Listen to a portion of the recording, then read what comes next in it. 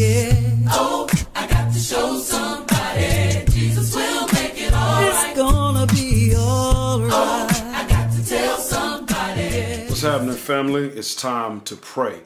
I want to look at Psalm 68 in our evening time as we have one central driving focus, one thought that we want to resonate in the heart and lives of our people. Don't stop praying. Don't stop praying, because our world literally is depending on the prayers of the people of God. Psalm 68, when you get a chance, read it in its entirety, but I want to show you a few verses out of that text to build our thought on this evening. At verse number 19, the Bible says, "Blessed be the Lord, who daily bears our burden, the God who is our salvation." God is to us a God of deliverance, and to God, the Lord, belong escapes from death. Look at verse 28. "Your God has commanded your strength. Show yourself strong, O Lord, who have acted on our behalf." Then verse 35. "O God, you are awesome. From your sanctuary, the God of Israel himself gives strength and power to the people. Blessed be God." Beautiful text that reminds us of why we ought to always keep praying. This passage drives a couple of really powerful thoughts that David gives us. It's a reminder of who God is and a reminder of where we are. It's also a reminder of certain things that are at stake. Two things in particular, two reasons why this psalm pushes you. Don't stop praying. Number one, don't stop praying because your focus is at stake. Throughout the text, the Bible reminds us of the value we have to God, but also the value of human life to us. It reminds you that you are valuable, and how you value other people is critical. Someone has said that the value you place on yourself is usually the value others will place on you. And you need to remember, this psalm reminds you, it drives the thought that you are wonderful to God. Psalm 139 is another text that tells you that.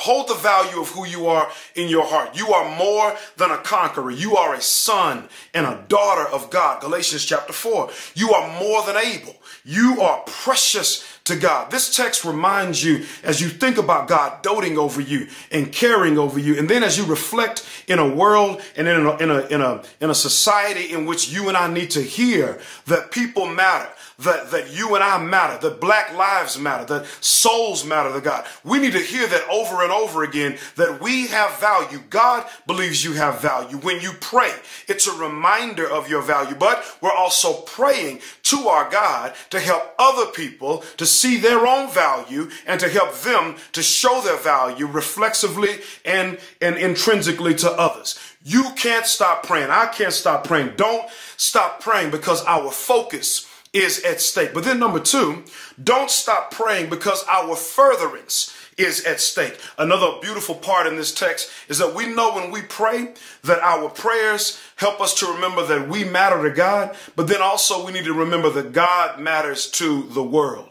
In our thinking, the furtherance that who God is in a world that needs him desperately is seen in this passage. You go back and look over the passages that we've looked at. When you pray, it reminds you of the power of who God is. It reminds you of the capability and the possibility of our God. We're in a season right now that we've never been in before. No other time that we know of, especially in American history, where we can think about a pandemic that's sweeping the world in conjunction to a time where its original sin, its unrepented sin of racism is wrecking the lives of people in broad daylight in a public eye like never before. And so we pray that God changes things. We pray that God moves. We pray for the possibility of God to move and affect and change and reorient our world. But let me remind you of something. When you start talking to God and thinking about his possibility, you can't go to God saying that we want you to change because we believe you can do the impossible, but then have doubt when you pray. When you pray, you can't carry the language of doubt to a God of infinite possibility. Move beyond your limited belief and pray to God in a way where you are seeking the creator of your reality to address the sicknesses and the situations in our human construct. We are asking God as we dream and we envision and we see beyond the moment to ask God to do those things that are well within his capacity, to move in a way where he's unlimited in what he can do as we seek after him and ask God. We need to see healing. We need to see hope. We need to see community, see civility, see justice, see economic equality, see change, see the kingdom of God come, see the peace of God, see God move and his hand reach beyond what's going on and change everything around us. When we pray then, we don't stop praying because we're asking God to do what only God can do. We can't change the hearts and minds of man, but God can. We can't heal our world of an unseen virus, but God can. We can't move governmentally to change policy and procedure and people, but God can. We can move in a way where we follow the move of God and the heart of God, but that will take the people of God praying without ceasing. So don't stop praying. In fact, let's go to God right now. Father, we love you.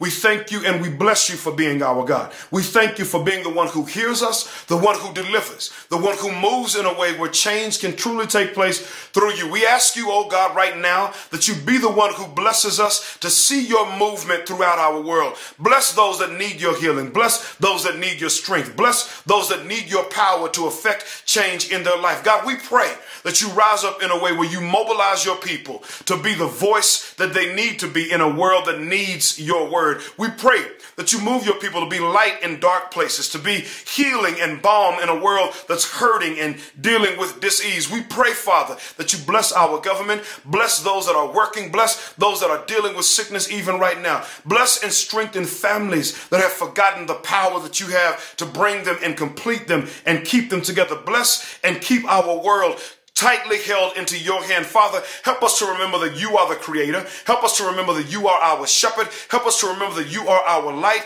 You are our shield. You are our strength. You are our stronghold. We love you. We honor you. We praise you and we bless you. Help us to never grow tired of calling on you, because only through you will we truly have change. God, we ask that you bless us. We ask that you heal. We pray that you move in a way that you get yourself some glory even on today. We love you. We thank you. We laud and we adore you. Bless us, your God. Oh God, your people. Bless us to keep on talking to you moment by moment, season by season, day by day. We honor and adore you. In the name of Jesus, we together say amen. Amen. Listen, don't stop praying.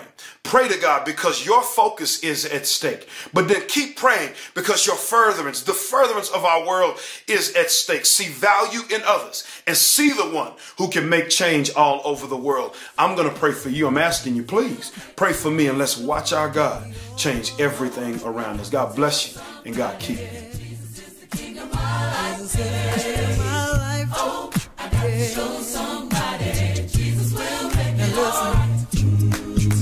There was a woman long time ago. She came to the well, y'all, every day. Got to talking to my Jesus. She didn't know her life was about to change. She said, I come to this well every day, and my feet, they're getting mighty tired. Jesus said, don't you worry, give you water from the well that'll never run dry. She got to jumping, feeling mighty happy. She just couldn't hold her peace, yeah.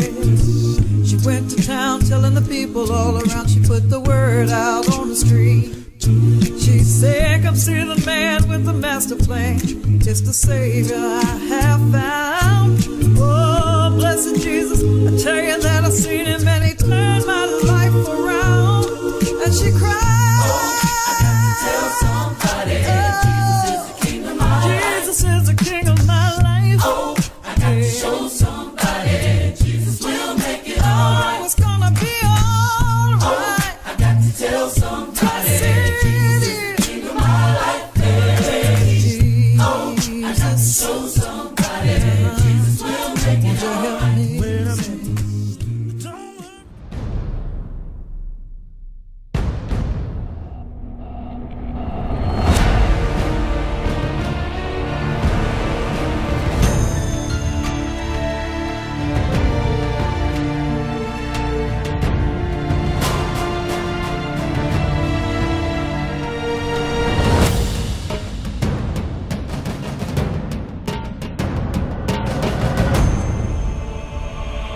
Don't stop praying. Your God